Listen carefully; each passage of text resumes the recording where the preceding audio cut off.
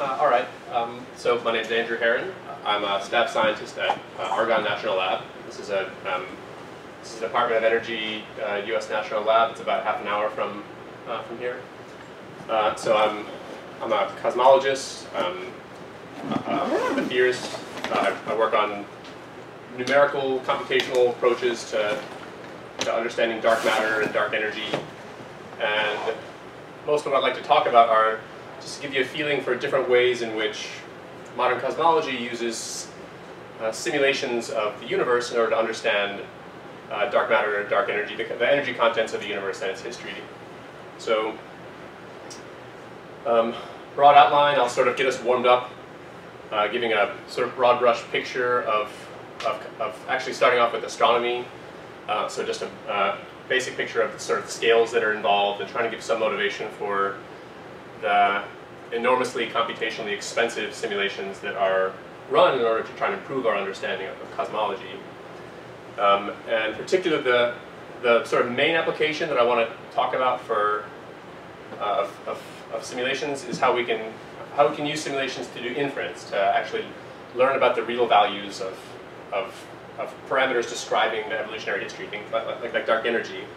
And if I have time, towards the end I'll talk about sort of qualitatively different ways that we use simulations to build scientific understanding of cosmology. So I'll do my best to not take us too far in the weeds and focus on sort of qualitatively different approaches and different characters of inference and uses of simulations. And people should absolutely feel free to stop me at any point. I have no desire to get through a pre-programmed amount of material, so take me at face value on that. Okay, so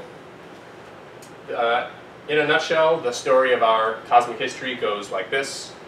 In the beginning, the universe was infinitely hot and dense and was expanding.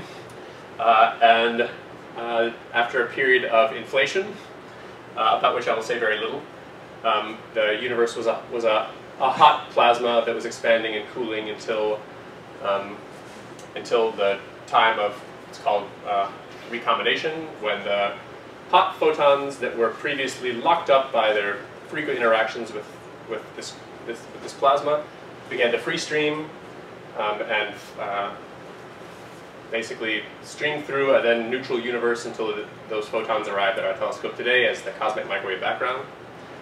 During that time, for a while, basically nothing interesting happened. This is what's labeled as the Dark Ages, so there was no galaxies or no stars. There was a largely homogeneous bath of very little physics to discuss of interest, and then very slowly and gradually, these tiny little initial seeds of over and under dense patches collapsed under their own weight and formed the stars and galaxies that we now see.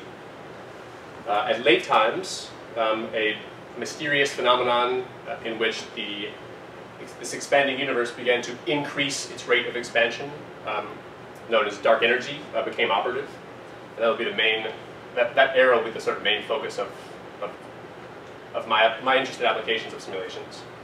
So before we get to that, just a brief comment on the relative scales that are involved in studying cosmology. So here's a quick schematic of the rough size of our solar system, going towards slightly larger scales to the next nearest star, Proxima Centauri, is a few light years away. Roughly a parsec is a few light years. This is the characteristic distance between stars in a galaxy. Slightly, the next natural scale in the problem is not the distance between stars, but the rough size of a galaxy itself. So our Milky Way galaxy is roughly 100,000 light years across and contains a few 100 billion stars. And maybe I'll just also point out that roughly all objects that you can see with the naked eye at night, even in the most pristine of conditions, are all inside the Milky Way. So anything you can see with the naked eye is essentially cosmological distance 0. So our next nearest galaxy of comparable size is Andromeda, which is of order millions of light years away. Andromeda is also essentially a cosmological distance 0. The sort of next natural scale in the problem is not distance between the nearest galaxy, but the distance to the nearest cluster of galaxies. So galaxies are gravitationally self-bound systems with stars orbiting around inside a common potential. The same is also true of galaxies, at least those that live in galaxy clusters, the nearest one of which is Virgo. So these are galaxies orbiting around each other in a common potential. They contain of order 1 to 10 trillion stars. Let's see, the characteristic distance scale here is of order, now we're on scales of megaparsecs, so actually a cluster is of order a megaparsec away, and the characteristic distance between clusters is about 10 megaparsecs. So we observe these objects that I was just describing with sort of two kinds of telescopes, some of which orbit above the atmosphere, like the Hubble Space Telescope, others which are on the ground and have to look at galaxies through the atmosphere. So let's see, this is an image of the Hubble Space Telescope during a servicing mission. And now I'll just shamelessly show you a few beautiful images of galaxies as observed by Hubble. This is an image of the southern pinwheel. Here's a gorgeous image of the Sombrero Galaxy. Here's an image from HST of a pair of interacting galaxies which are experiencing a merger event. So I love showing these images because I used to be, in a previous life, not that long ago, I used to be a mathematician. So when I was a PhD student in math, I found that the very best way to get someone to just look right through me, and that is at a party, and as soon as I would stop talking, they would make some excuse like they want to go to the bathroom or get another drink. All I would have to do to trigger that behavior was just to tell them that I was a PhD in math. And so I had to just develop this whole conversational technique of like reeling people back and like, no, I have other interests that we could talk about instead. But in astronomy, it's very straightforward. I mean, most people have seen beautiful images like this from HST, and they'd love to talk about them. In fact, this is also a common conversational trick amongst astronomers, astrophysicists, cosmologists, so on airplanes especially. So when cosmologists get together at conferences, one of the most common experiences is just how much we travel, and so we talk about various details about our air travel. And then I found that there's the convergent evolution in the behavior of whether or not you're in a mood to talk to someone who you're seated next to. Well, you'll either say, if you are, you'll say that you're an astronomer, and if you're not, then you'll say that you're an astrophysicist. And most people just immediately shut down their auditory response, and they want to go back to whatever it is they were doing before you said that. So anyway, I'm shamelessly showing you some pretty images to get the talk started. So this is an image not of an individual galaxy, but of a field of galaxies, which if you were to look at with your naked eye, or even with any telescope that's not looking through the atmosphere, would look like a completely black spot, and yet is full of this gorgeous structure of this incredible diversity of galaxies. And my favorite way to capture how the kind of picture that Hubble gives you of our cosmology is to show what this field of view looks like next to the moon.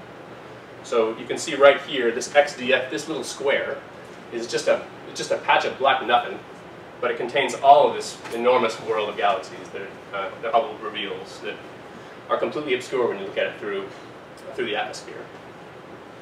So the second class of telescopes that we use in order to study cosmology are ground-based imaging telescopes. Like this is an example of the Sloan Digital Sky survey. So rather than looking at small patches like the extreme deep field, Sloan Digital Sky survey actually observes 10,000 square degrees of the sky, and so is able to make really fantastic maps of all of the galaxies in the universe within that extremely large open angle. So a bit of cosmology jargon. When I say large-scale structure, I mean something reasonably specific. I mean the statistical distribution of galaxies as quantified by images like this. So by imaging telescopes that have very large fields of view and observe galaxies in the billions. So okay, one of the basic facts about our cosmology is that the universe is expanding. So just let me briefly talk about how we know that, why we have confidence in that information. So the way that we observe the distance of galaxies is through their gravitational redshift. So this is like the relativistic version of the Doppler effect. So if you observe a galaxy and you have you're able to observe the spectrum of a galaxy, by which I just mean you take the light from a galaxy and you fan it out through a prism, and you're able to identify some very special feature in that galaxy, some spectral line, like a doublet in the emission of the galaxy, and you're able to compare where you know from some other means what wavelength you would observe that feature in the spectrum to where you actually observe it through this prism that you put on the galaxy. That difference in wavelength can be translated directly into the distance of the galaxy, because the galaxy, as I'll describe in just a second, is receding away from you at a rate that's proportional to its distance. So here's a specific example, rather than a cartoon, of the absorption, or the spectra from our sun. So you have these very characteristic lines that you see in the spectrum of our sun. And just by comparing the wavelength at which you observe, for example, these two followed by a third very close features in the spectrum, to where we actually observe in, for example, a galaxy which is just composed of many suns, then you can get a picture of the recession velocity of a galaxy. So the basic fact that we observe by measuring redshifts of galaxies is that they're all racing away from us. Okay, so this is the recession velocities and the redshifts of galaxies is one of the basic pieces of evidence that we have that our universe is expanding. And as I said, the recession velocity of galaxies is in proportion to their distance from us. So this is a fact that's been known for nearly 100 years. And the reason why that's a compelling piece of evidence that our universe is expanding is because it's a completely generic feature of a space which is itself expanding. Right? So as we look in any given direction, whether it's up or down or left or right, we always see that on average, statistically, galaxies are racing away from us. So either we're at some special point in the universe, or space itself is expanding. So every point is racing away from every other point. So this has a very nice and natural quantitative description in the context of general relativity. So there are very few known closed-form solutions to the Einstein field equations, but one of them is a homogeneous distribution of mass, which is either expanding or contracting. So that particular solution is known as the Friedmann, Lemaitre, Robertson, Walker solution to the Einstein field equations. So so in this picture of an expanding space, there's not any central point, there's no special point. Space is completely homogeneous and isotropic. It's space itself that expands. So if we wind back the clock then, so if we observe galaxies receding away from us in this very regular way, it's consistent with the FRW metric, then if you wind back the clock in the opposite direction, then all of matter and energy at some previous time, it turns out about 14 billion years ago, must have been in a very hot, dense state. So homogeneous distributions of mass in a hot thermal state exhibit black-body spectra. And in fact, we observe this with microwave telescopes. In a set of observations, we go under the umbrella term of the cosmic microwave background. And for example, this is a figure taken from, as imaged by the COBE satellite. So this is, turns out, essentially the most perfect black body that has ever been measured, especially relative to a laboratory, anything that can be accomplished in a laboratory. So this alone, I think, gave very strong quantitative evidence of this general picture of an expanding universe. And this is what rather than just the spectral distribution, but actually what the spatial distribution of this cosmic microwave background looks like. So this is an image, this is a map taken from the Planck, the recently completed Planck satellite. So not only do we observe that the cosmic microwave background has an essentially perfect black body spectrum, but it's also almost perfectly spatially homogeneous, so roughly to 1 part in 10 to the 5. There's no differences in energy density in any direction that you look. but it's not a perfect homogeneous path of matter and energy. So there are 1 part in 10 to the 5 differences. So the spatial variations on that on that scale contain actually lots of information about the energy contents of the universe. So I think the way to think about this map is that it's giving you a picture of the roughly homogeneous distribution of matter and energy that were in thermal equilibrium and were essentially oscillating like a coherent fluid. So you have some regions which are overdense and some regions which are underdense, and because this material was in thermodynamic equilibrium, then you have characteristic harmonic oscillation, which leaves this nice oscillatory pattern in the power spectrum of the distribution of mass in the early universe. So the power spectrum is just the Fourier transform of the correlation function. So let me briefly describe just qualitatively what a correlation function is. So it describes the excess number of pairs of points in excess of random as a function of their spatial distance from one another. So in other words, you have some distribution of points in the universe, and you just go and count the number of pairs of points that are separated by some distance. Okay, that tells you the correlation function on that scale. So it's unity when the points are randomly distributed, and excessive unity when they're not. And then when you take the Fourier transform of that, you get the power spectrum. So that's roughly what's being plotted here in this figure. And the red points with the error bars in this figure are measurements from the Planck satellite. And then the blue curve, which is going through these points, is a 6-parameter model describing this rich oscillatory structure. So this is the cosmic microwave background power spectrum, and this rich structure with relative peak heights and that change as a function of scale, and widths which also change as a function of their peak height. All of these rich features are captured by just 6 parameters. And those 6 parameters are the parameters which are the solution to the Einstein equations, which are the parameters of the FRW metric. So this is a story that most of you know, and most of you probably also recognize in the form of a pie chart, which is apparently obligatory way of describing the contents of the universe, because we don't really know what dark energy or dark matter are, and so they're best represented in the form of a pie chart. So this is actually now a relatively complete story as told by the Planck satellite.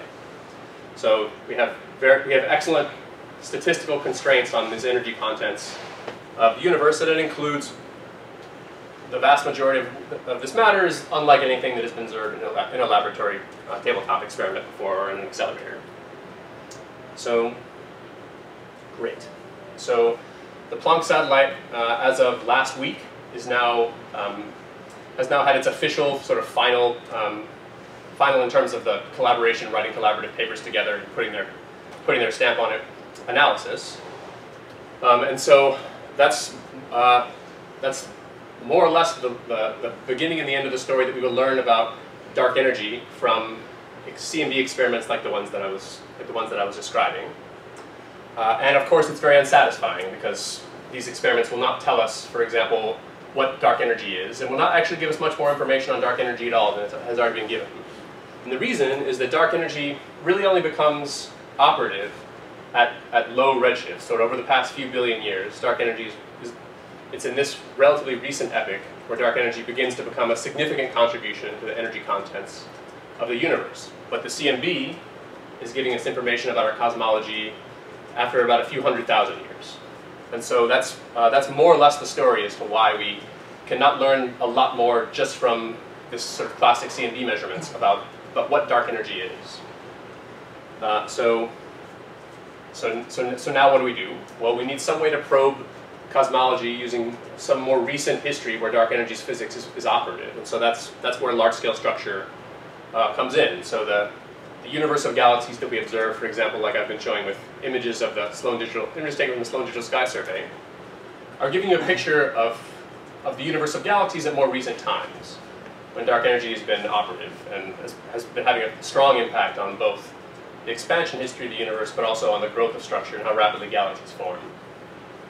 So this is the main, I think, this is the main focus of this talk, is how we can actually learn about dark energy and dark matter with measurements of large-scale structure. In particular, how we can do inference about this energy contents using sort of simulation-based interpretations of our observations from telescopes. So before I move on to a second section of the talk, was that clear enough for the sort of broad brush strokes of the universe? Okay, great. Okay. So as a theorist, so this is in a nutshell I think the basic goal of this program of large-scale structure cosmology. So we know with high precision the energy contents of the universe at roughly a redshift 1100, and the goal is to be able to predict the redshift distribution, the distribution of galaxies that we see today. Let me see. So I'll skip over this. This is more or less just a statement that large-scale structure observations give very complementary information to cosmology than we see in the CMP. So this is big business for science. So an example of that is actually from a meeting that I have been at this week until today. The Large Synoptic Survey Telescope, LSST, is a sort of next generation ground-based imaging telescope that's on top of a mountain in Chile. This is an artist's rendering of what the telescope will look like when it's been complete. So these are very large collaborations of I think maybe the figure now is we have maybe 700 or 800, I think it's not quite 800 members of scientists that are sort of working on science directly related to this with this telescope.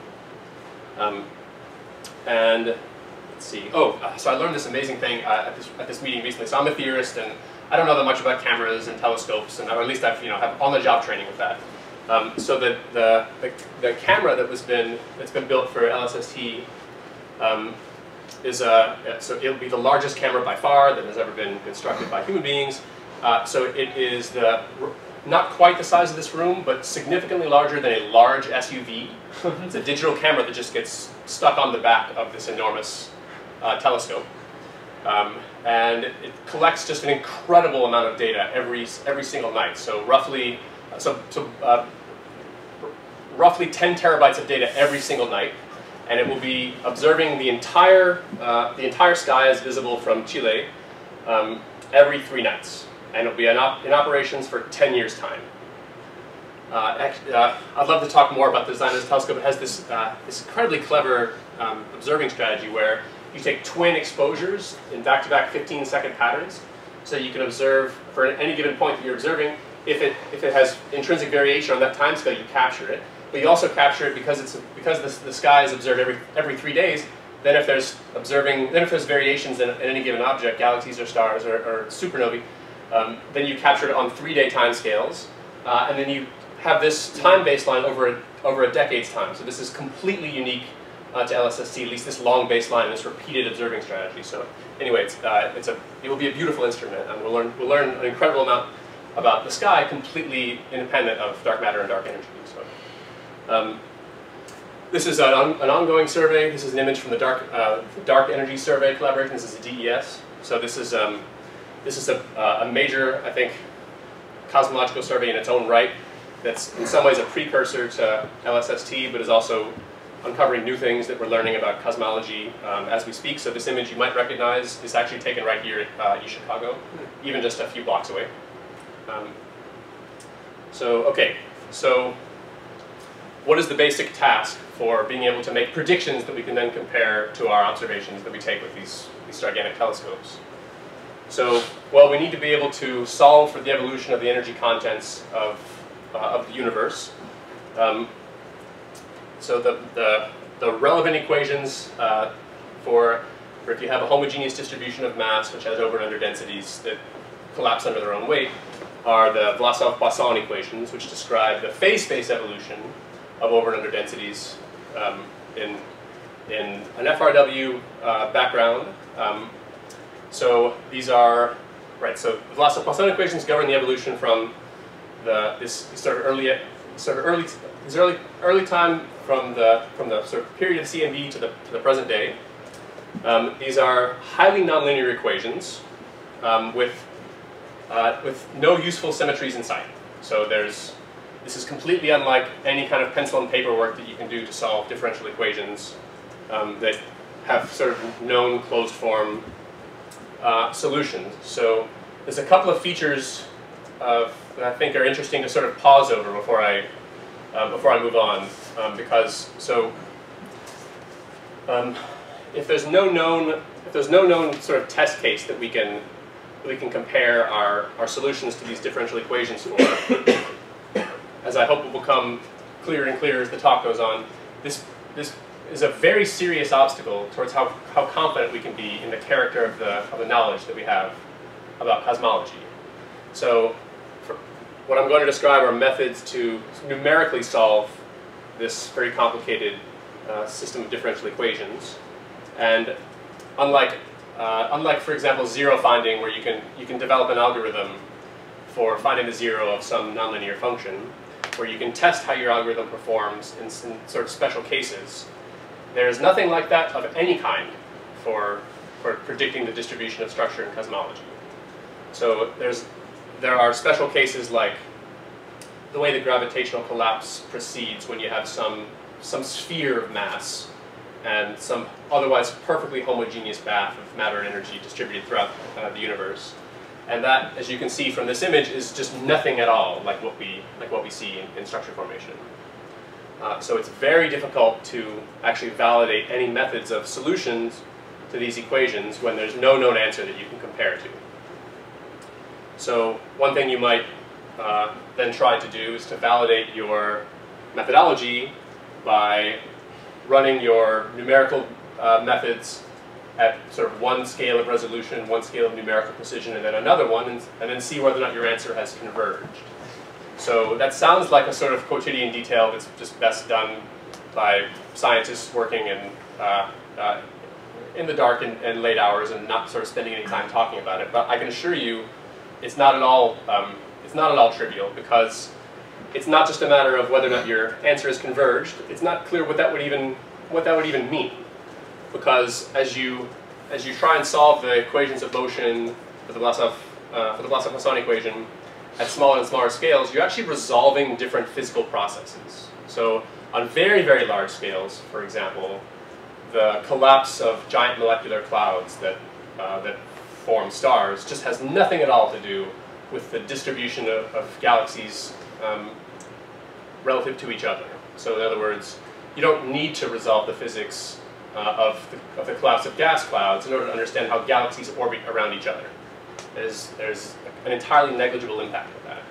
But if you actually care about resolving the structure of a galaxy, then you very much do need to at least understand how the giant molecular clouds are distributed. And yet, so then how do you even proceed? So you can try and test whether or not your methods of solution have converged by running a higher resolution version of your calculation. But then what? It's not even the same calculation anymore. So when you try and test your methods of solution at higher resolution, you're not even actually describing the same system. Yeah, Good question. So what's analytically known about this equation? From the PE point of view? Very little. Are there any stability results, for instance, even small growth stability?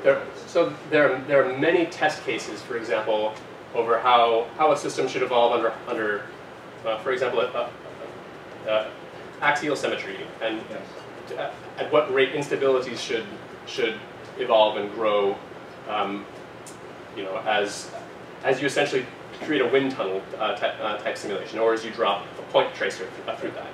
But again, so for axial symmetry, I should say there are stability results. There are stability results, and they are useful still for checking that your code is correct under those assumptions, right? So and they're used ubiquitously, and that's actually, those test cases are test cases that people who develop these codes to be able to operate under the scales involved do use to compare results to each other. But then they apply the same code to an entirely different system, and sometimes they agree and sometimes they don't, and no one knows what the correct answer is. So there's a long history, I think, of scientists making fools of themselves by saying that there will not be progress on a given problem. I would like to absolutely join the ranks of those fools and say that there will never be an analytical solution to the Vlasov-Poisson equations that's relevant for this distribution of structure. So yeah. How much what you're saying about this equation applies to Navier-Stokes equation, to meteorology? Is it much more complicated than Navier-Stokes, or is it? Navier-Stokes is harder. It's the same. Sorry, it's kind of a. But I think we encounter the same features of what you're saying. We encounter the same exact problems with Poisson that we do in Navier-Stokes. Okay. So you can integrate both techniques in some sense. That's right. Yeah. And there's many more resources already developed into meteorology. That's right. Sorry, I don't know if you mentioned it, but this equation is obtained using general relativity, or is it Newtonian? Actually, no. No. So this equation actually pertains. Let me see. This equation actually pertains. So there's a formal decoupling that one makes. That one assumes in order to arrive at this form of the equation, in which there is a in which the gravitational potential that's operative, or the gravitational potential in this equation is essentially the Poisson equation. And then the Poisson equation is solved against a homogeneous background that's approximated by the FRW metric. So there is in fact an entire separate set of questions about structure formation related to how much ignoring general relativistic effects in that approximation impact distribution of large-scale structure. Those approximations are not a current limiting factor in our ability to make accurate predictions that are relevant for cosmology, but it's certainly a non-zero difference. So your finger on that. But the nabla x there is a curved nabla? Yes, that's right. Of the background. Yes, that's right. Yeah, yes and no. So only insofar as x includes the expansion factor of the universe. So the scale factor. Yes. Accommodating coordinates. Yes, that's right. So formally, that's the way that the expansion is coupled into the Poisson equation in this system. So the way that one proceeds in order to solve this differential equation is by discretizing by discretizing the continuous system. So in other words, you approximate the true, smooth, continuous phase space distribution with a set of point particles. So you replace it with a set of delta functions. But you have the Hamiltonians then replaced by the momentum and the gravitational potential that these point particle approximations feel and move with respect to each other. So now you have a discretization of this continuous system. And you solve it by incrementally stepping forward, time step by time step by time step, with billions or now trillions of different particles that whose motion and force relative to each other you solve for in this discrete fashion. So let me show you what a given solution to this discrete system looks like. Well, I guess let me first show you how we solve it, which is through just massive supercomputers. So this is one of the most computationally intensive problems in all of science, and we use the world's largest supercomputers to do this incremental step by step by step of billions and trillions of particles. So here's a visualization by Benedict Diemer. This is a simulation that he ran. He's a scientist at the Center for Astrophysics at Harvard. And also, this is a visualization of the density field of these tracer particles, starting from the beginning of time and then proceeding through to 9 gigayears, so maybe slightly past the present day. How sensitive is it to the initial conditions? It can be very sensitive depending on when you begin the simulation. So if it's only actually been relatively recently appreciated that you need to begin this simulation at actually very early times, much earlier than initially thought. So redshift, for example, at redshift 50 is already too late in order to make precision predictions for cosmology. You just roughly step back to redshift 200 in order to sort of accurately capture the distribution of large-scale structure. And when you're setting up your initial conditions with your point particles, how closely are you matching the statistics of power function on the correlation function of the particles?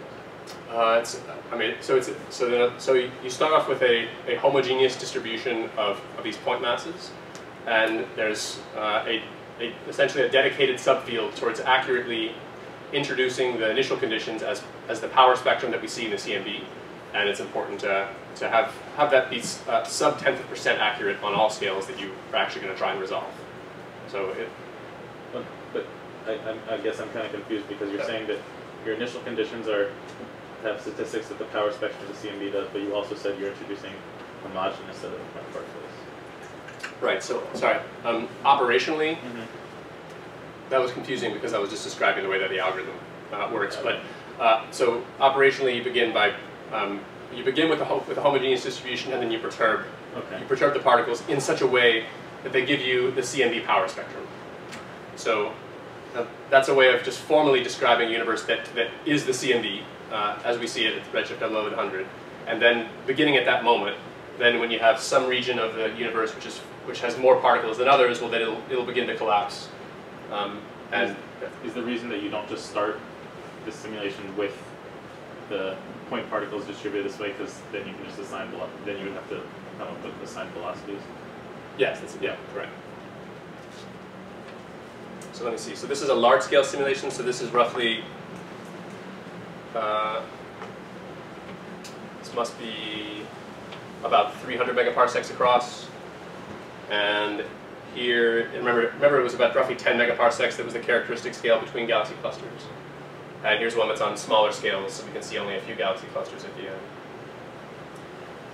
So smaller scales, a smaller scale simulation means that you can resolve sort of, you can get higher resolution picture of the constituents of the universe. So here we'll end up with a sort of zoom-in picture of maybe a few galaxy clusters that are all along a few filaments that feed the formation of the clusters. And I think this makes it even, this sort of zoom-in makes the sort of filamentary structure of the cosmic web maybe even clearer. So of order, how many particles are in the faintest strands that we see? And do those correspond to galaxies? So let's see. So these big knots, these big bright spots that are at the centers of filaments are galaxy clusters. And the galaxies that make up those clusters and also the galaxies that live in these filaments are more like these tiny knots. So maybe like here's a Milky Way, and here's a Milky Way, and here's a Milky Way, and here's a Milky Way. But for instance, like, so I see filaments without those dots in them. Is that just gas? There's no galaxies in there? That's right. That's right. I mean, well, there'll either be galaxies or there'll be too small to be resolved by this simulation. Maybe it's a more accurate answer. Maybe it's more a philosophical question. It's very philosophical. Yes. It's like, when I look at it, it's interesting because it looks exactly the opposite of if I looked at the movie of gas of particle, like they would homogenize. So is there a way? So what I'm saying here is that when you look at this movie, it looks like a reverse, the reverse track movie of how inhomogeneous system homogenize itself. So is there a way? The question is there a way somehow to track out, to define a notion of entropy and track out what's happening with the second law there?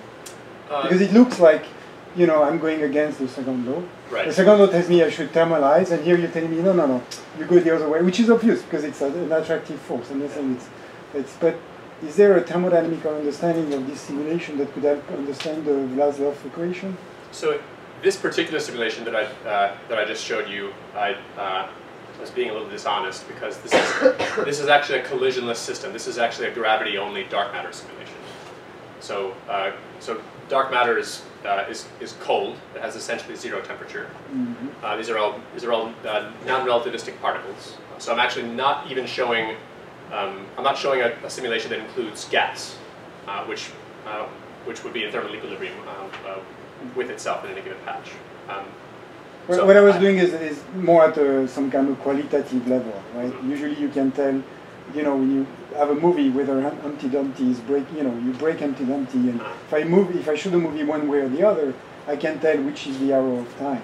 Right. This type of movie looks exactly like the reverse arrow of time if I was looking at the homogenization process. Anyway, so do people worry about that? Is there? I think that might be an interesting philosophical question into these simulations. Would this be a way of putting the question? Is there like a natural measure of disorder and order that you define on these simulations? Not on large cosmological scales, I guess. I don't think I have a good answer to that question. Well, why wouldn't the two-point correlation function be a natural measure? Of the entropy? Of the orderedness of the system, right? Because in a perfectly homogeneous system, you presumably wouldn't have a preferred scale that comes up in your correlation function, right? So it seems it won't be a measure directly of the entropy, but at least seems to measure whether there's structure. That's definitely true. Yeah. So the way of describing the non-intuitive nature of this is that the correlation function, which describes the excess of the number of pairs in excess of random, does you get stronger and stronger correlation functions as time evolves. So that's the counterintuitive way of at least quantifying what you're describing. But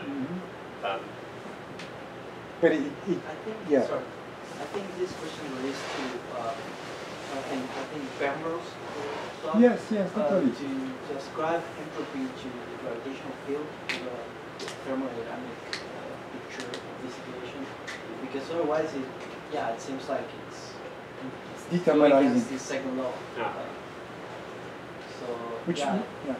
I would say technically, when I took it as a challenge, you cannot solve the verse of course of the question, which is never really true. But in some sense, it means it begs for like a notion of entropy that allow you to understand this equation. So I was wondering if people have tried, because it's exactly because of the Penrose question. Somehow there seems to be something interesting or strange about the flow of information in such system. It goes.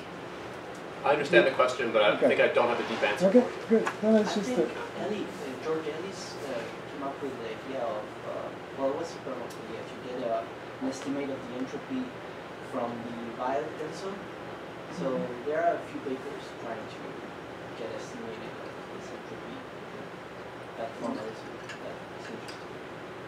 Sure, you can raise your hand. It's a good question. Okay, so what can we actually do? How can we actually learn about cosmology using these simulations besides make pretty movies? Well, sorry, I do have a question. Okay. I mean, if you take the simulations that you showed, if you did the same simulation, would you set up the same initial conditions and would you get the same result, and to what extent? Sure. Yeah, I would. So this part, there's no chaotic behavior or anything like that. Oh, there is chaotic behavior, but in other words, if you wanted to, it depends on what you're trying to predict. If you wanted to predict where in this simulated space a particular overdensity would arise, then there's an extremely chaotic behavior that you would not be able to predict. But if the character of the question you're asking is the statistical distribution of matter, then yes, you have a perfectly converged answer regardless of what the initial phases of the particles that you set up the initial conditions are at.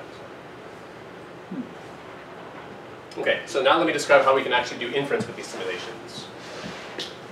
So, right. So when we go to compare simulations to observations, we don't, as I said, we can't predict either in the simulation. Well, we can't predict in a simulation where a given overdensity will form, which is also to say we can't predict where in the sky a given galaxy should be. But we can predict the statistical distribution of galaxies, and we can use simulations to predict the statistical distribution of matter. Sorry, there's a question. When I think about Navier-Stokes, there's an understanding that somehow small scales feed big scales. There's a cascade phenomenon. So here it seems, in some sense, way simpler. So is there because in this chaotic system of Navier-Stokes, there's this impossibility of separations of scale. It's the same here. Oh, so you have a cascade mechanism. There was a way to understand. It's the same here. Yes. Okay. So for example, given two patches of universe which have different mean densities. For example, in other words, here's some large-scale mode of the imagine taking a perfectly homogeneous space-time and putting some large-scale mode of overdense here and underdense here. You get more fluctuations that result in galaxies here than here. So you get more gravitational collapse in the overdense region than the underdense region. And the more, just like in Navier-Stokes, the bigger separation between beats, the less coupling that there is, but all the same, there's coupling that can't be ignored on any scale. So the cascade goes from infrared to UV, like because there's two structure form. So actually, no. Or the reverse. It's the reverse. Okay. So well, it's the reverse depending on cosmology. So in our cosmology, because most of the universe is composed of, most of the gravitating matter is cold dark matter. Cold dark matter forms hierarchically, such that very small patches collapse first. The universe doesn't have to be that way. Well, I should be careful. I should be more careful and stop using language like a physicist. But I can imagine universes which are not that way, but cold dark matter behaves in that way. Okay, so one of the basic summary statistics of the distribution of matter in the universe is the power spectrum, the Fourier transform of the correlation function, the excess number of pairs of points. This is one of the basic things, one of the basic sort of predictables and observables of a given cosmological model. So what we can actually predict, for example, even in this highly simplified universe that only contains gravity-only forces and just cold dark matter, we can actually have a very high confidence prediction for the matter power spectrum. But of course we can't directly observe that, exactly because dark matter is dark and doesn't shine and gives us nothing that we can actually observe with a telescope. Okay, so how can we then generate a prediction for something that we can then go out and observe and compare to something we see with a telescope? Right? With a telescope we can't observe the dark matter power spectrum. Right? So what do we do? How can we actually observationally test these kinds of models? So one really nice way is through gravitational lensing. So gravitational lensing is a generic feature referring to the deflection of photons propagating through a curved space-time in general relativity. In particular, it refers to the phenomenon wherein the images of galaxies that propagate from the source to our telescopes, the images are distorted along their way to our telescopes as a result of correlated deflections all along the line of sight to our telescopes. So there's a sort of artist's schematic of the way that works in general relativity with a background galaxy, which is just created essentially in this way of probing cosmology, is essentially like a flashlight. You don't actually care so much about the background galaxy's physics itself. You're just using it as a way of shining on foreground mass. Okay, and so when you have one background galaxy behind a galaxy cluster and another one, because these galaxies have photons which travel through correlated patches of large-scale structure, then the distortions to their images will themselves be correlated. And so by measuring the correlation function of that distortion, you get a measure of the correlation function of the mass that's along the line of sight from those galaxies to our telescopes. So that's the basic physics behind gravitational lensing that we're going to exploit in order to do inference with simulations and with our cosmological surveys. So the basic strategy then, in order to work out a prediction for how I give you a set of cosmological parameters and now you give me what lensing signal I should see, is okay, I'll give you your parameters. You have some homogeneous distribution of particles whose positions you perturb to match the cosmic microwave background's power spectrum in a universe that has those parameters. Then you run your simulation forwards, this extremely expensive simulation that we step through with these finite time steps. And then you essentially do a Monte Carlo exercise where you trace rays through this simulation. So you trace the paths of would-be photons, and then you work out what the correlation function, the power spectrum of these deflected photons would be in such a universe. I have a question. It might be stupid. If this cartoon you have on the screen in some way represents what you're doing, when the geodesic path gets to the edge of your box, you just send it back to the beginning so it can go through the next evolutionary stage, the next time step. So the method of solution here is actually to use a periodic box. Yeah. So when you leave the box on one side, you actually wrap around and continue in the other. And then when you solve for that's what you do with the ray tracing. That's also what you do when you solve for the force. So you don't get the edge of things. Exactly. Yeah. That's right. So great. So that's how we can work out what the lensing signal should be, and that actually is something that we can observe. So we can observe the images, the ellipticity of galaxies actually, in a telescope like the Dark Energy Survey or LSST. And then we measure the correlation function of their ellipticities. So that's actually the quantity that we then compare to the would-be correlation function of ellipticities in a simulation. Okay, so great. Before I talk about a pretty major problem with that program, is that it's at least clear in principle how we work out predictions from a simulation we compare to observations?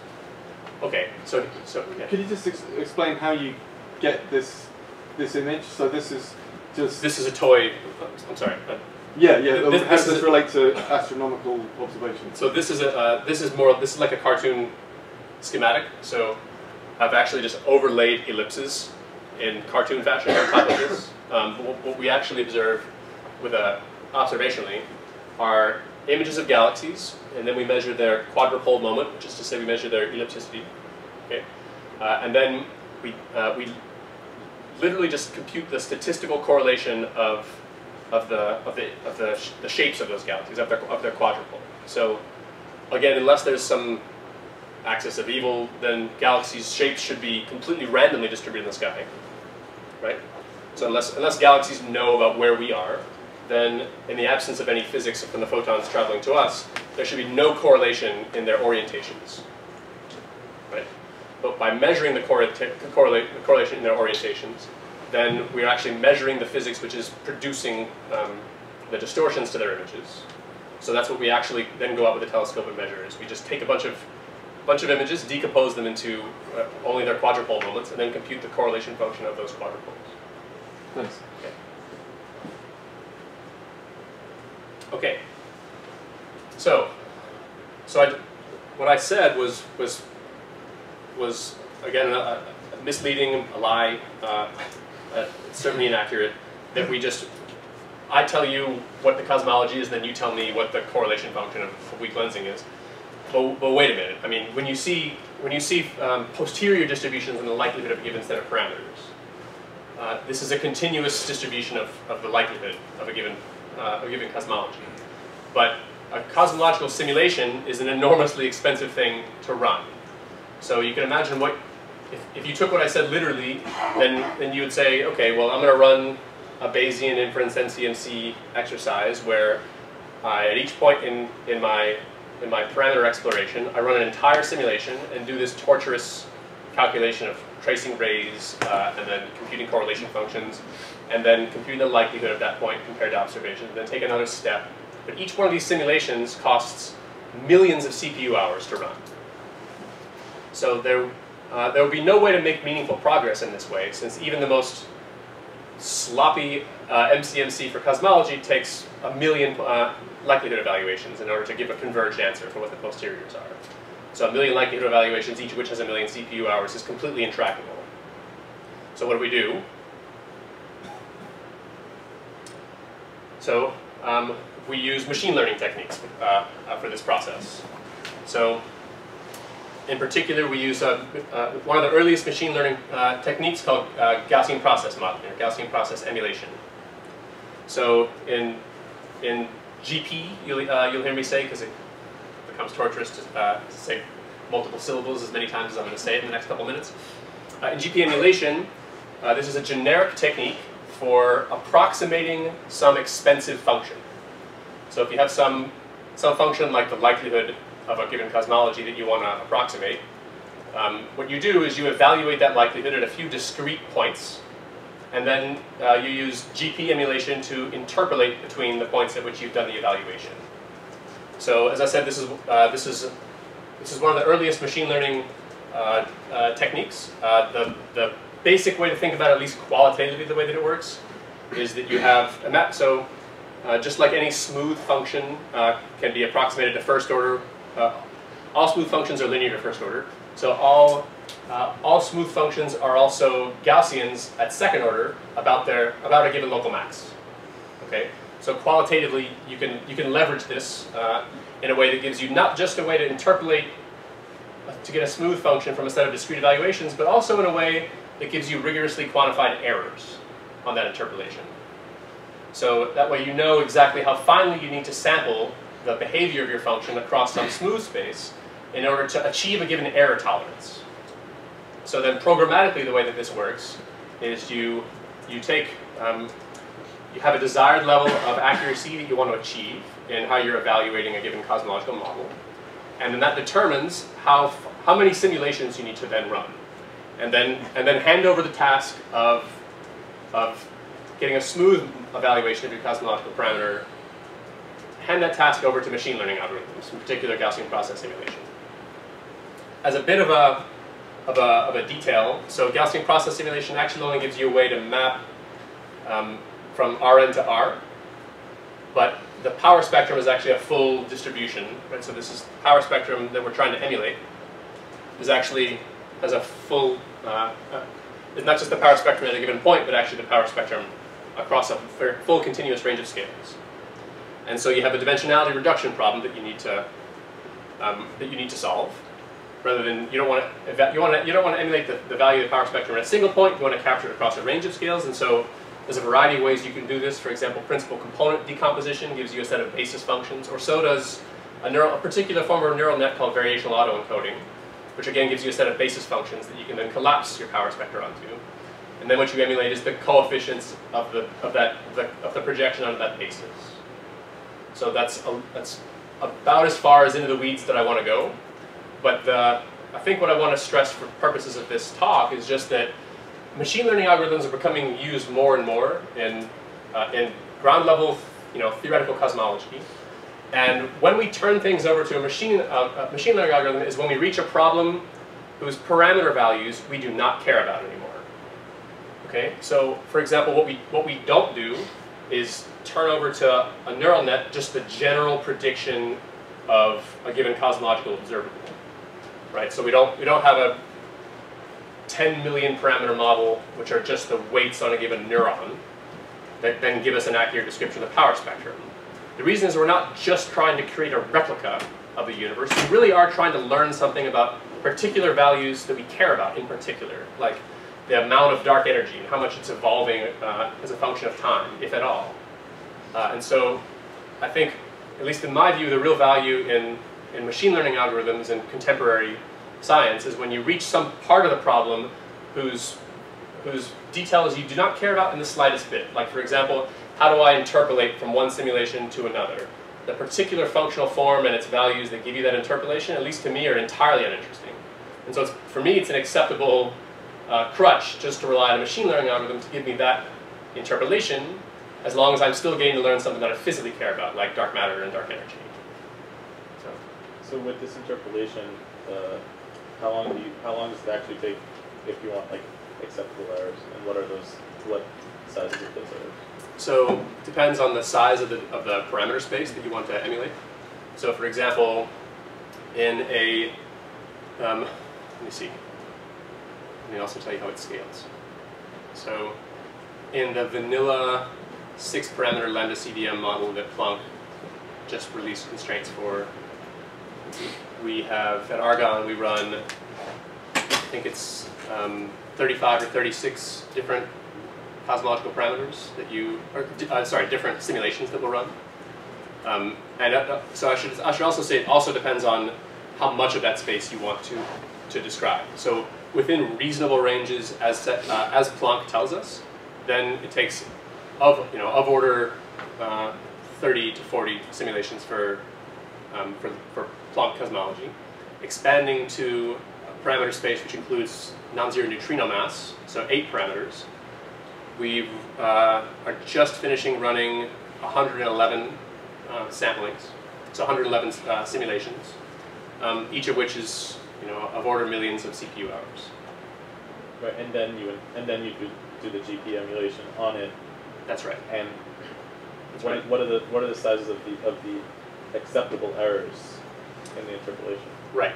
So they should be. So the guideline is order of magnitudes. So you want an order of magnitude higher precision than the observational errors on the quantity that you're emulating. So in this case, for example, for gravitational lensing, this will be measured to percent level precision. And so you want 1/10 of a percent level precision on your ability to predict that, to say, okay, well, I'm interpolating and I'm not doing the perfect job that I'd like to do, but any error that's associated with imperfect machine learning training is tolerable and that it's not going to impact my inference. So that's the rough order, the rough way we can get an estimate. So thank you. So you okay. Okay. I think I might have covered that. Okay, so here's an example outcome. So this is these are cosmological parameter constraints published in a recent dark energy survey paper using emulated power spectra from, this is the year 1 data release from the dark energy survey shown in blue. These are the likelihood contours. In this case, this is the space of power spectrum normalization and omega matter, so the fraction of the universe's energy contents that are bound up in gravitating mass. And in green are the Planck constraints on this quantity, and the joint posteriors are shown in red. So this is a recent example of this program that I just described, of this combination of simulated inference with machine learning algorithms to learn about the universe's energy contents. Can you explain this rather drastic disagreement? No one can, actually. So, well, so it depends on what you mean by drastic. You are correct to be worried that there is a disagreement. So what Hearin is pointing out is that you have these green contours. They ain't overlapping like we want them to with those blue contours. Many surveys have tried to do this with gravitational lensing and with matter clustering, and they arrive at the same result. So in other words, if you try, and I should say that's also true regardless of whether or not you use Gaussian process emulation or more elementary analytical techniques to approximate the power spectrum. So it seems to be a feature that this tension in the inference that comes from comparing cosmic microwave background-based inference to large-scale structure-based inference. But is the guess that there's some physics going on in the LSS evolution equations that we're missing? So that's the hope, actually. Yeah. Right? Like, cosmology does not want to be faced with the same nightmare scenario that particle physics is faced with today. Yeah. Right? So where do you think the new physics is then? Well, I mean, failure of general relativity to describe gravity on cosmological scales is one plausible outcome. Observational systematics on the measurements of lensing is another one, and that's always the safe bet when the discussion of whether or not GR is applicable as a classical theory of gravity. So, but can you repeat please what the blue is? I didn't hear. Yeah. So either the blue or the red or the green are the confidence intervals in this space of these two particular cosmological parameters, which is omega matter and then the normalization of the power spectrum. So the blue are the confidence intervals that you obtain when you follow this program that I described earlier, large-scale structure-based inference, and the green are the same. The posteriors on the same parameters as inferred by Planck, but instead of using large-scale structure, they're using the cosmic microwave background. So Hearin is correctly concerned that they don't overlap. The extent to which they don't overlap it's a 2 or 3 or 4 sigma tension depending on how you count. So it's definitely enough. It's enough of a tension to be interesting. It may go away as analyses improve. Okay. I just heard you say that there was some possibility with the gravitational lensing.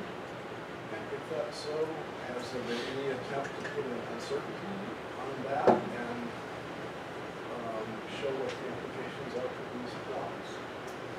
Yes.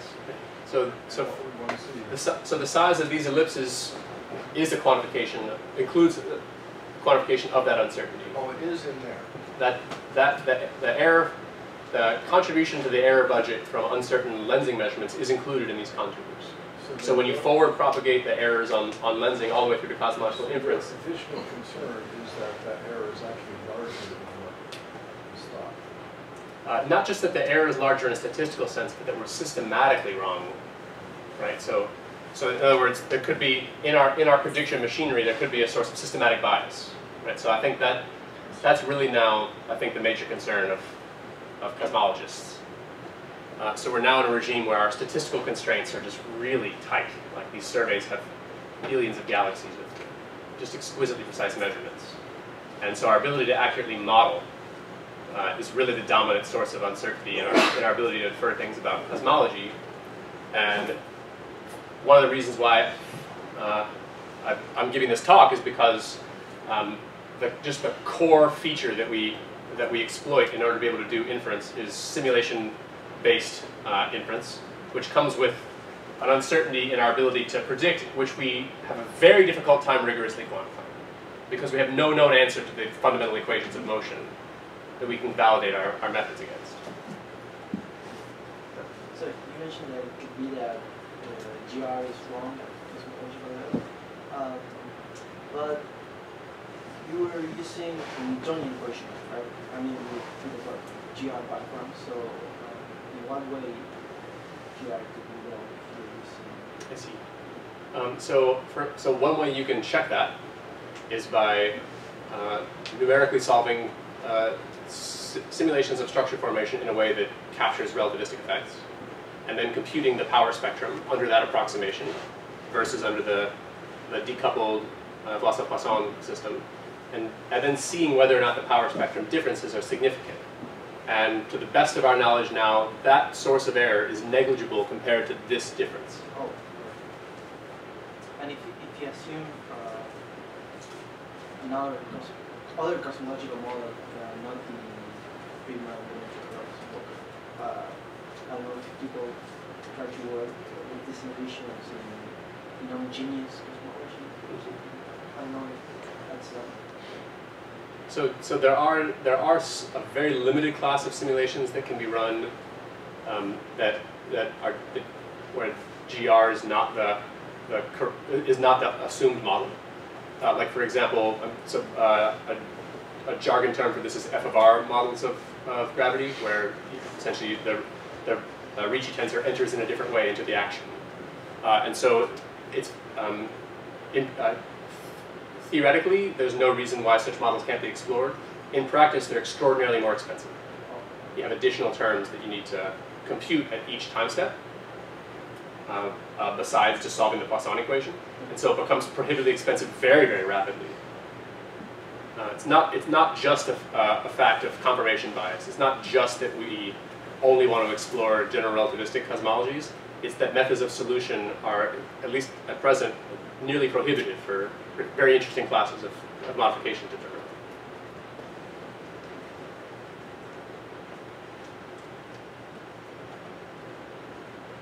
So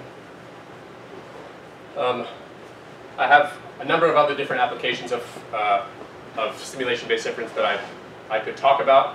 It's also the end of the day, so I'm wondering whether I should actually start an entirely new program to study structure growth rather than maybe have a few more questions and then wrap up and have some wine. Maybe I could take the temperature in the room before I do that.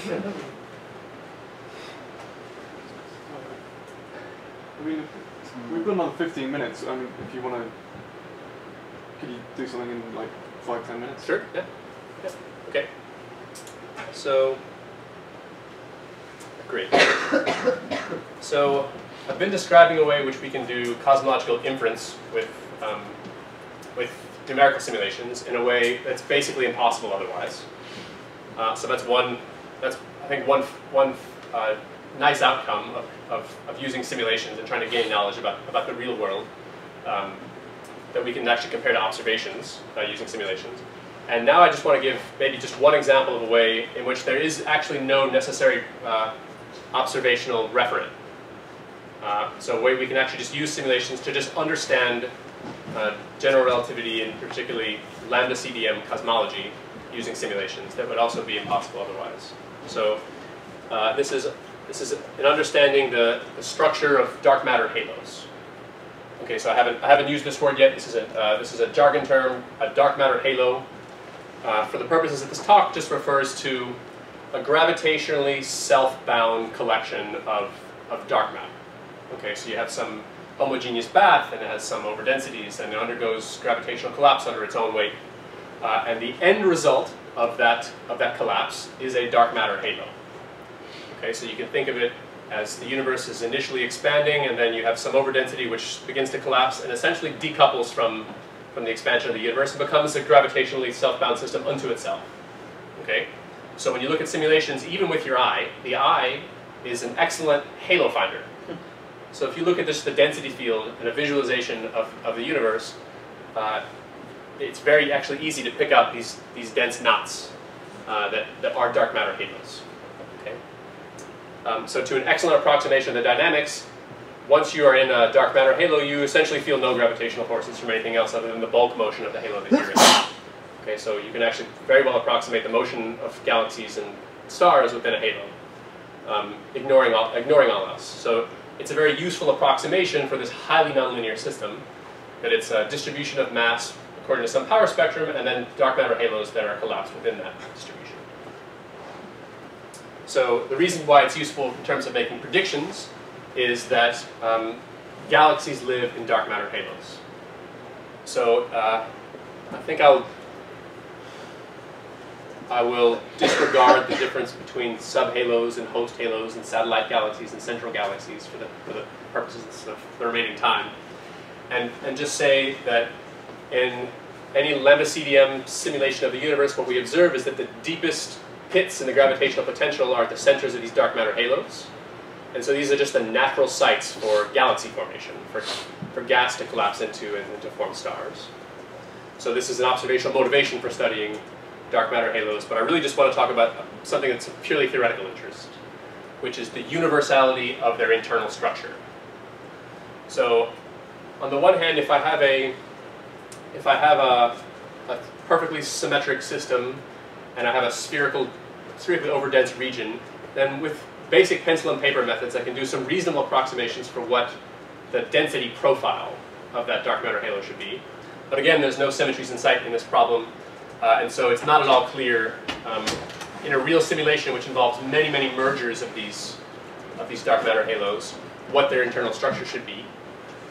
It's certainly far from clear how I would calculate that with a pencil, what mergers do to the structure of dark matter halos. And yet, every simulated dark matter halo has an essentially universal functional form for the distribution of its mass profile, which was first discovered by Navarro, Frank, and White in 1996. This is the NFW profile. So it's I use the word discovered, and I'm being sloppy with it, but I actually don't know what other word to use in this context, because no one knows how to predict the distribution of mass inside a collapsed dark matter halo in the presence of the complexity that we have to work with. And so what NFW did was essentially just treated a simulation as if it were a data set. And they mined that data set, and they just asked questions of that data set, like, here's a halo, what profile do you have? And here's a halo, what profile do you have? And every single halo, in statistical reasonable fluctuations, obeys essentially a r cubed fall off at high radius and a 1 over r fall off in the internal regions. Yeah. Go ahead, Norm. So, yeah, just what are the parameters there? Rho 0, R, V, and C. So what are the... Great, yes. So what are the scaling? So this equation is the density profile as a function of little r, which is the halocentric distance. So this is the distance from the center of mass. Mm-hmm. Big R, R-veer, is the rough boundary of the halo. And okay. C is related to the total mass in some way? Or, yeah. So once you have that, you can compute it. Yeah, of course. It's a very... Yeah, so it's the virial radius. So it's roughly the region which describes what inside of which is collapsed and beyond which is not. And C is just the concentration parameter. So this just describes how concentrated the mass in that halo is. So C is essentially the free parameter in this profile, and has a very restricted range that is itself a function of mass. How does it compare to the monde? Because there's the other monde version. Well, Monde gives a way of describing the orbits inside a potential, and either Monde or GR does result in NFW-like profiles. In observed galaxies, we actually see that the internal profiles are chord as opposed to having the straight 1/r profile, and so MOND provides one way of understanding that. But it's the same thing. It's just different parameters. That's right. So I'm trying to understand the effect of the baryonic physics. So how does this radial density profile for a cold dark matter halo compare to if I took some baryons and tried to do the same thing? Great. So that's also a useful question in the context of MOND. Because, so as I said, this is a gravity only dark matter particles are in this simulation, and so this is universal in the context of lambda CDM, but the real universe has gas, and stars form, and AGN blow gas around, and then that can impact the profile of the dark matter just through mutual gravitational interaction between gas and dark matter, which is not captured in a simulation that doesn't have that effect. And so that makes it very difficult to actually go to observed halos, measure their profiles, and then infer whether or not MOND or lambda CDM describes their. Yeah. I wasn't actually asking such a complicated question. Okay. No, it's very useful. I was more curious if you turn on collisions and have some pressure, so you're getting some of the baryonic physics, but not all of it. Right. Does the radial density profile look similar to this? Presumably not. It does. It looks similar to this, but okay.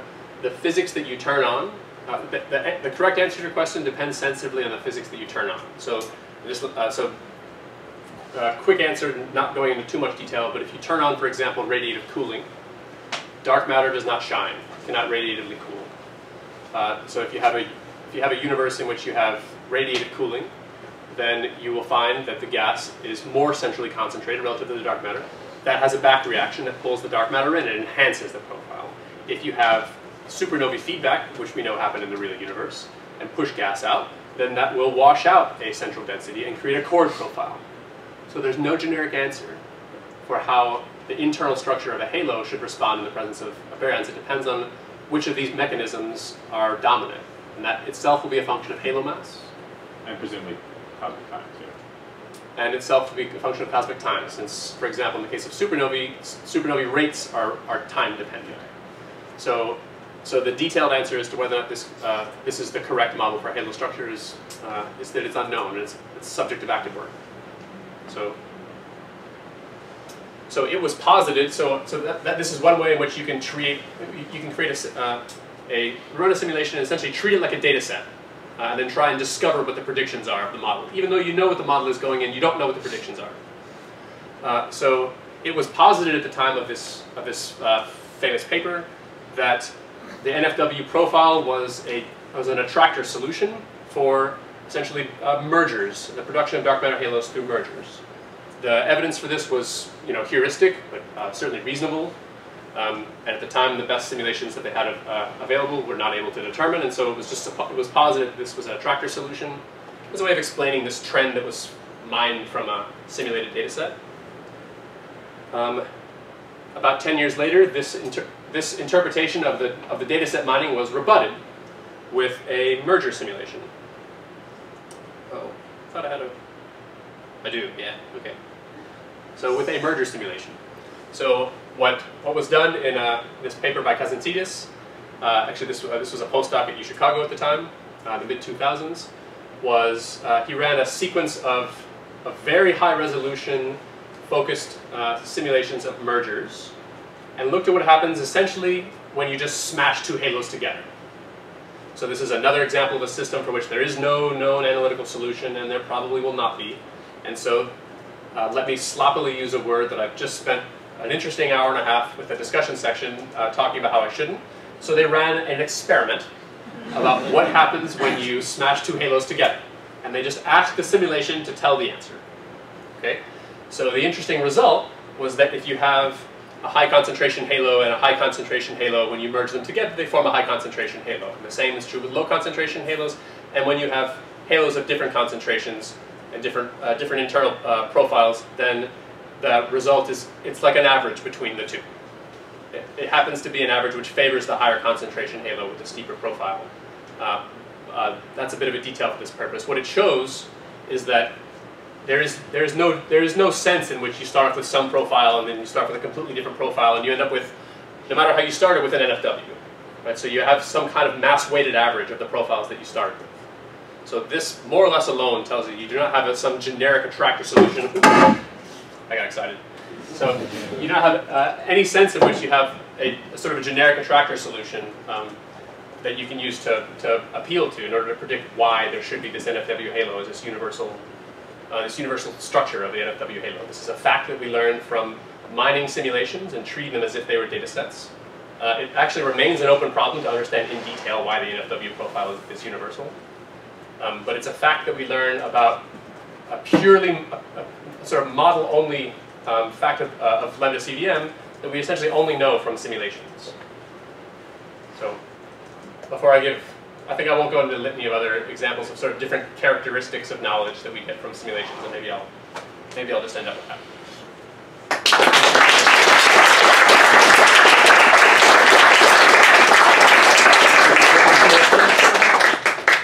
Yeah, we've got a few minutes of questions.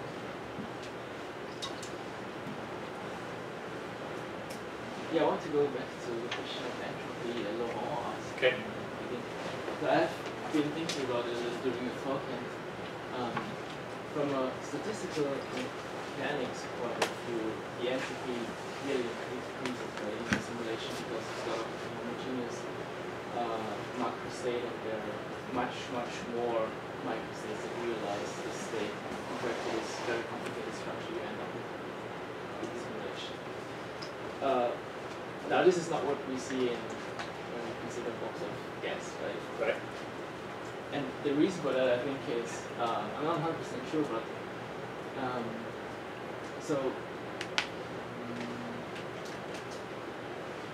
in order to derive the entropy increase for a box of gas and apply the Boltzmannian argument, you need to neglect the gravitational effects. And after all, the equation Boltzmann used in his proof of the H theorem is precisely the one you put on the slide, with the difference that there is this gravitational term. So I'm not sure. Does anybody know whether gravitational interaction gives rise to ergodic Hamiltonians? Probably not, because this would be a reason why entropy here decreases. So it would not be a surprise. I wish I had an intelligent answer for you. I don't have one. Has anyone else studied entropy under the interaction of gravitational interactions that can comment more intelligently than my non-answer? Maybe numerically you could follow the H function of Boltzmann and see what. I mean, it will require following the 2-point function, the 2-point function distribution. Maybe it's not really. The H function clearly, or minus the H function clearly decreases here. But the question is whether gravitational interaction is ergodic, because if that's not the case, then the Boltzmannian argument doesn't apply at all. So you would not be surprised that the entropy decreases. I would like to punt. Entropy decrease is not real trouble.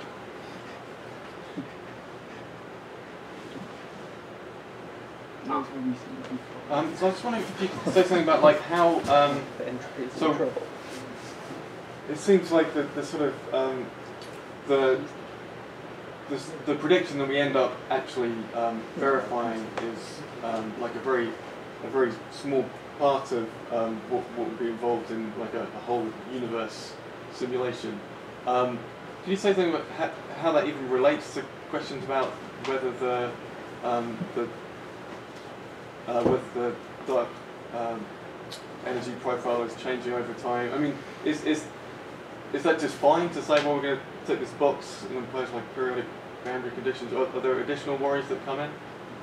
There are. So you have to, for example, because lambda CDM, for example, predicts power on all scales, then you need to make sure, right? So when you have some large-scale mode, you have more collapse in the large-scale mode than the other dense mode, right? So, for example, you need to make sure that your inference is not impacted by just random variations in how you set your box.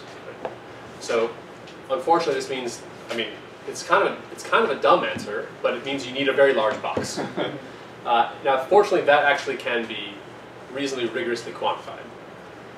Both analytically, you can analytically calculate what the expected fluctuations are, the size of the typical fluctuation, the amplitude of the typical fluctuations on a given scale. And so you need to make sure that that amplitude is small relative to the precision of the power spectrum that you're trying to predict. So that's actually one of the main reasons why it's so expensive to make accurate predictions using this numerical method, is because you need really, really large boxes, but you need to be able to resolve galaxies. So you have a huge dynamic range. And presumably, if the initial conditions you were putting in weren't pretty close to homogeneous, it would just be hopeless. That's right. That's right. If you had lots of power on large scales, it would be hopeless. Already we're at the edge of hopeless. So. Could you say something about what you hope to do with the new telescope? Like, how will that improve the sort of data that you're getting for your simulations? Can I show you something that I've done? Cool. So, like I said, I just got back from a meeting from an LSST meeting, in which we've used these simulations in order to create a fully synthetic universe. So rather than just trying to simulate power spectra, what we've done is we've ran an enormous simulation that vastly swamps the size of these large amplitude fluctuations, but also resolves low mass galaxies. And we have modeled how galaxies occupy the halos in this simulation, and we've created the following image. So this is a synthetic image, and this has been one of my main pieces of research over the past years, basically been creating the universe that went into this image. And what's the ambitious program that we're now going to do with the LSST collaboration is to, we're now using this universe as a truth catalog, and we're going to have this full stop end-to-end forward modeling of the universe that the LSST telescope and camera and atmospheric variations and motions of the electrons on the register behind the camera and data processing in the back end that would observe if this were the real universe. So this particular forward modeling program is the most ambitious end-to-end simulation that has been done for optical telescopes to date. It's still in process. It's of order 100 million CPU hours just to be able to do just the image simulation, let alone the simulations that went into it. And so it's been super fun, because it's been a way to get like hundreds of scientists to actually work on common problems together. It's actually a really hard thing to do sociologically. And the way that we've done it is by just creating a fully synthetic universe and said, okay, here is the real answer that we would like you to try and recover. Run whatever analysis that you like, and see if you can recover the correct underlying cosmology. So in this version, we actually distributed everyone in the collaboration knows what the cosmology is. In the next version, we'll do this blind. And we'll actually have several of these that will be done blind. Is the image a single frame, or are you doing the whole southern sky? This is a single few square degree patch. I think maybe this is like 20 square degrees, and we'll do 5,000 square degrees for this simulation. The actual image simulation will be more like a few hundred square degrees, but the truth catalog is a 5,000 square degree wedge. So I'm extremely interested to see how far we can push inference towards small scales. So in other words, the more nonlinear you are, the more complicated your galaxy model needs to be in order to actually describe the variations that we see in the universe. LSST will have incredibly precise measurements down to very, very small scales that are extremely difficult to predict to high accuracy, just because the nonlinearities become so extreme. So one of the things I'm really excited about is just seeing how far down the scale, how far down small scales, we can actually push inference by using this sort of simulation-based program. So that's one of the things that I'm really excited about for LSST and for sort of simulations. I have another question, but if anyone else. I think maybe we should wrap it up, Okay. right? I mean, Sure. Yeah, we can continue. Okay. we won't let you go away. So, yeah. Okay. Thanks. Again.